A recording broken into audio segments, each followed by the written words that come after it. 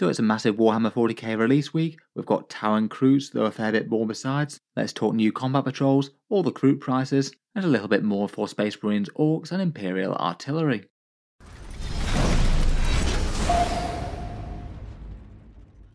Hello and welcome back to Warspecs Tactics, where today we're talking about the Warhammer 40K releases, Games Workshop having 1 week off to go to Sigmar and the Old World, and now is back in Warhammer 40K again. Basically with another really big release that we knew was coming, the Tau and Kroots that were revealed at the start of the year, now here in full form. As per normal, Games Workshop have announced them in their Sunday reveal show. Pre-orders will be coming this Saturday, the 27th of April, so that means the full release will be the 11th of May, orders shipping out at around about that time. So still unfortunately a little bit of a way to wait until you get your hands on any of the new Kroot miniatures that hadn't come out in the Hunting Pack box set. As mentioned, there's really quite a lot of stuff coming out. There's the new Tau Empire Combat Patrol box set, the new Codex Tau, which should mean that points are out in the not too distant future, all those new Kroot releases, which I must admit are looking extraordinarily expensive if you want an army built around them, and these sculpts might be giving AdMech a run for their money in points per dollar. There's some Sentinels and the Medusa and the Basilisk for the Solar Auxilia, some made-to-order Orks including a cool Killer Can and some old Nob sculpts, and some Space Marine heroes of Strike Force Justinian coming out in Target in the USA. As ever with these Warhammer 40k releases, if you were looking to pick them up and pre-order them, I personally generally aim to go through discount retailers as opposed to Games Workshop direct. You can save around about 15% depending on where you are in the world. The ones that are links down in the video description should be having these go live at the weekend. Unfortunately, it looks like the Tau and Kroot release have been delayed in Australia and New Zealand, so it might be a little bit longer to wait for them. 15% off at Element Games in the UK, 10% off at Fenris Workshop in Canada, and 15% at Wargame Portal in the USA. These should be the times that they normally go live on pre-order. Fingers crossed there shouldn't be as big a rush on these compared with the Battle Force box sets that Games Workshop likes to underproduce and sell out in minutes. Though certain third-party stores might still sell out of individual items, they only get allocated a certain amounts before they go on general sale. In any case, a massive thank you to any of you guys who were choosing to pick stuff up, who choose to buy them through those links. It does help support the channel and keep all these videos coming. Let's jump in with the new Tau Combat Patrol box though. This one will be priced like the rest at £95, €125 or $160. And as matching up with the Codex, it contains a Devilfish, a Tau Commander that you can build the Enforcer or the Cold Star variant from, a squad of Pathfinders, and a squad of regular Fire Warriors that you can use as Breachers or as Strike Teams. It looks like the Pathfinders probably won't get the Kill Team upgrade sprue. Typically they don't tend to add those in outside of the actual Kill Team box sets. Overall, I feel like the unit balance is kind of handy enough. The Fire Warriors could work really quite well as Breachers and go in the Devilfish. Pathfinders are handy enough to have, they can pack a punch with those special weapons, and Tau Commander's a fairly central model to the Force, the linchpin of quite a lot of combos with the Crisis suits. Looks like points wise it is kind of on the low side really, around about 355 points as per the points prior to any digital updates. It looks like it's around about a 30% discount compared with buying the kit separately, a little bit lower than the discount on the last Tau Combat Patrol set, but still enough to be useful. And it seems that around about the 30% discount mark is what Games Workshop's going for with the Combat Patrols of 10th edition. Overall, it feels like internet reaction to this one hasn't been too bad. It's some fairly core units for the faction, and you do at least get a fair amount of models, and 2 bigger, more valuable ones. It's not the most in terms of getting points on the board, though that's perhaps more due to Tau being kind of expensive to collect right now. It maybe does upsell you on some Crisis suits to go with that Commander after you've bought this, though I feel like if you're collecting Tau, you probably have at least some of those, or might want some of those, just as part of standard collecting. The Combat Patrol will replace the one with the Ghost Kill that you can see here. That one had the Ghost Kill, Fireblade and Ethereal, 10 Fire Warriors and Stealth suits. That's broadly going to be out of production and no longer on sale around the world now. There might just be some still available for discount retailers that have quite a lot of stock. I noticed that Element Games linked down in the video description is still selling these for £81. At least on the raw numbers front, the new one doesn't look quite as good a deal compared with this one. It's around about 10% less, both in terms of the kits included price and the points in the box. Of course, it would depend on the exact units that you wanted in the army. Let me know what you reckon. Do you prefer the new Combat Patrol or the old one? Look forward to hearing from you Tau players out there. Otherwise, for their alien carnivorous mercenaries, we've got the standard Kroot carnivores. Looks like these guys are going for the same price as, say, the accursed cultists from Chaos Space Marines, £32.50, $55 or €42.50. Honestly, a bit higher than I might have hoped for the Kroot. They have had other hoary type troops at more like £30 or $50, things like Tyrannid Termagants or Chaos Cultists. I'd say the miniatures are nice enough resculpts, slightly sharper details, there's a bit of war gear added with that Tangle Bomb launcher, and it does look like they're going to be quite a competitive unit for Codex Tau Empire unless they go up massively in cost. Objective Control 2, Scouting, and that Sticky Objectives type rule are all quite nice things, and they're certainly going to be a central unit to that hunting pack formation. They do look pretty awful in terms of points per money though. If they remain at 55 points per squad, then you're looking at 1 point per dollar there, which is pretty dreadful by 40k standards. Kroot will look like a very expensive army to collect. I suppose at least some of you out there will probably already have a good amount of these from the hunting pack box set. Otherwise, we've got 5 Kroot Hounds. These guys are £25, $40 or €32.50. The same price as the Fenrisian Wolves for the Space Wolves it would seem. Again looking to be around about the 1 point per dollar mark. Not exactly great news for value. Again pretty fun sculpts, but also really quite expensive ones. $8 for a single model here is quite a price tag. As it goes, they're quite a nice screening unit though. They can move forward really quite fast and potentially do nuisance charges at long range. Not really doing too much damage, but fairly quick and helpful to have for screening. We've got the proper town melee unit in the Kroot Rampages, $37.50, $60 or €50. These ones maybe weren't too hard to predict the price of, they're the same price as standard bike squads with 3 models, all the Necron Scorpec destroyers and things. It's pretty well where I expected them for these. It is fun that Tau actually have a genuine close combat unit that's somewhat general purpose and capable, even if they are hampered a bit by lower AP. They're listed at 130 points in print in the Codex. Unless Games Workshop chooses to change that, that's where they'll stay. Maybe seem like they're going to be a bit niche at that price tag, though at least compared with the rest of the Kroot, this is probably the most points that you can get on the table for the money, so there is that I suppose.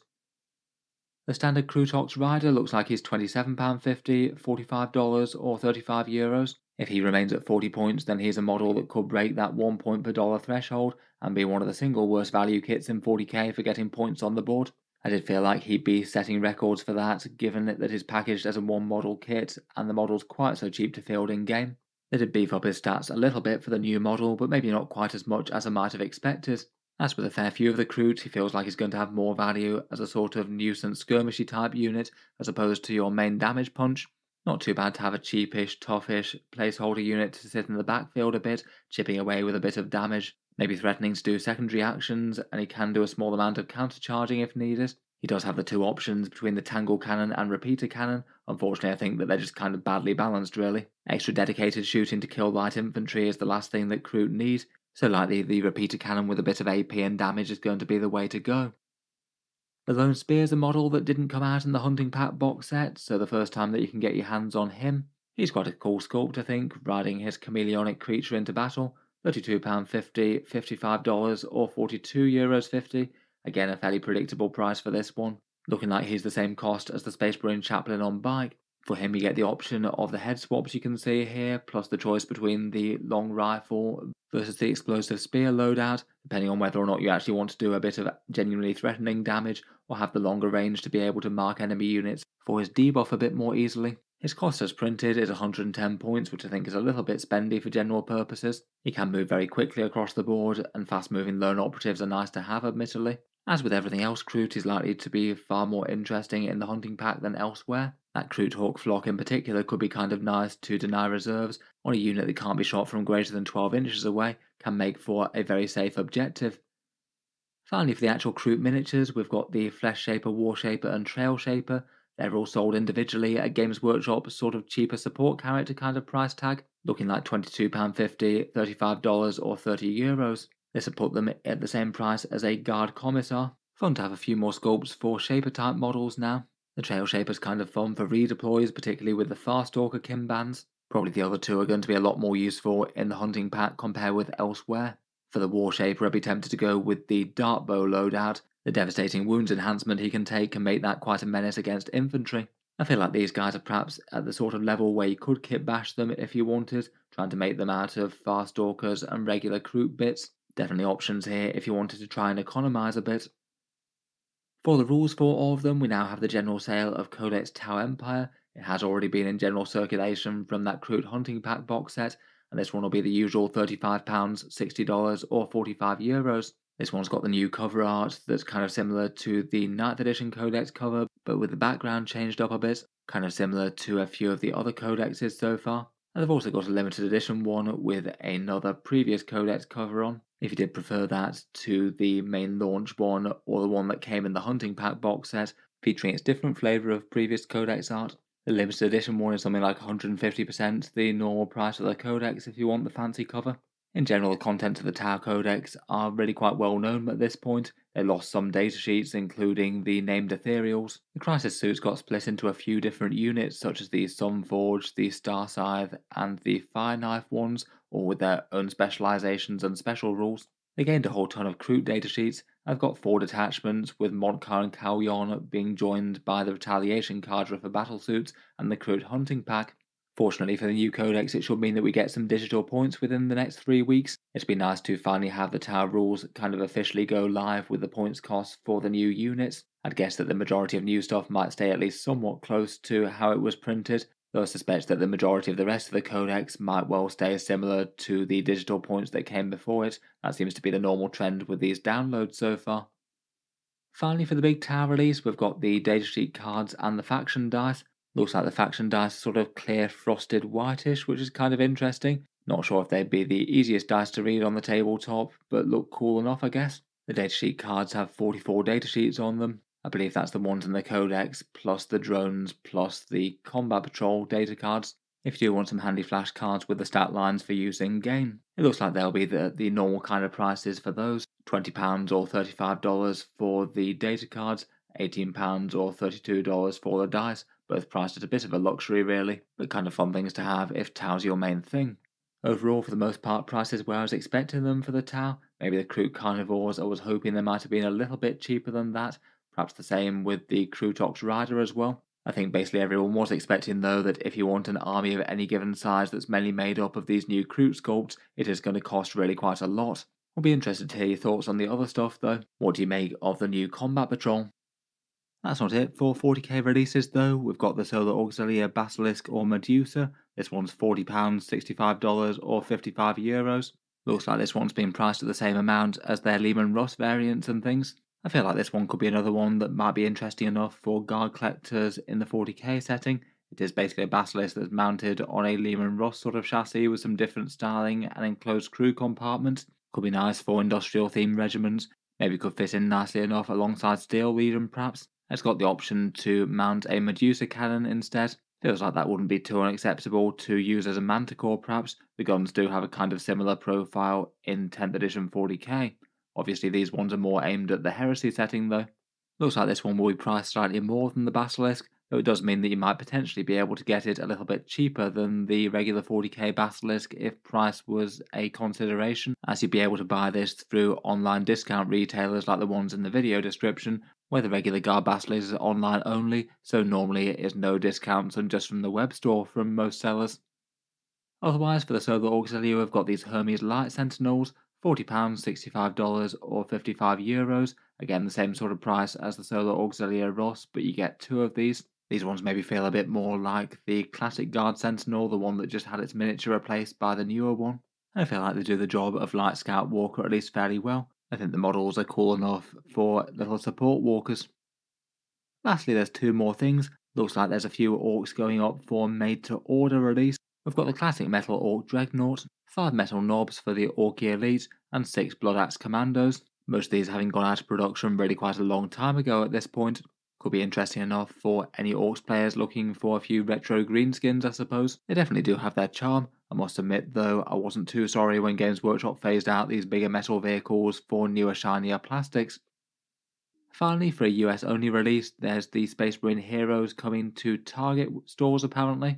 These ones are the Strike Force Justinian Space Marine Heroes, usually bought as these blind box type things, so you don't know which miniature that you're getting until you've opened it. I believe there's usually a way that if you get an entire set of the box sets, then you should be guaranteed the majority of the figures all in one go, plus maybe a duplicate. And these ones do have their own kill team rules in Strike Force Justinian. Somewhat straightforward entry level rules if you do want to get a very small game of Warhammer going all at once. I feel like these guys are nice enough models. Space Marines definitely have more than enough individual sculpts for all sorts of minis out there. There are some pretty exciting ones though. A Space Marine Captain is generally pretty good value, and would be very nice to get out of one of these blind boxes, given how much Games Workshop tends to charge for them bought individually, and quite nice to have some things from other squads. There's a few fun ones in there like an Eliminator and a Heavy Intercessor to make a bit of a mixed unit. In any case though, seems to be another pretty busy week for the 41st millennium. Let me know what you make of the Kroot prices. Would any of you guard players be tempted to pick up a solo Auxilia Basilisk? What do you make of the Tower Combat Patrol? And would anyone be tempted by made-to-order metal Orks? Look forward to hearing your thoughts down in the comments below. As mentioned, if you were picking up any of these, feel free to check out the links in the video description. It should be going live at the weekend, though as mentioned the Kroot are delayed in Australia. Can be one way to save a bit of money versus Games Workshop and also support the channel if you'd like to. In any case, a big thank you for listening. I'll certainly be looking forward to reporting on any tower points if and when we get them. It'll be interesting to finally see what the new Codex has to offer in terms of unit power. I might also try and do a follow-up video to this one sometime later in the week, doing a few polls as I did with the Orks and Custodes release, maybe with a few polls and things to highlight which of the models are more popular or unpopular, and what people are thinking of the release in general. Feel free to subscribe if you'd like to see any of that. Finally, if you have been enjoying all the videos on the channel, I would just like to mention that Auspex Tactics does have a Patreon page as well, and you can find that linked in the video description if you'd like to help support and keep these videos coming. Channel patrons do get a fair few advantages, seeing certain videos early, regular votes to see what sort of things come next on the channel, and automatic entry into the regular prize giveaways with a chance to win some big model kits each month. If any of that sounds good to you or you'd just like to help support, the link is down in the video description. In any case, a massive thank you for listening, and I'll hope to see you guys next time.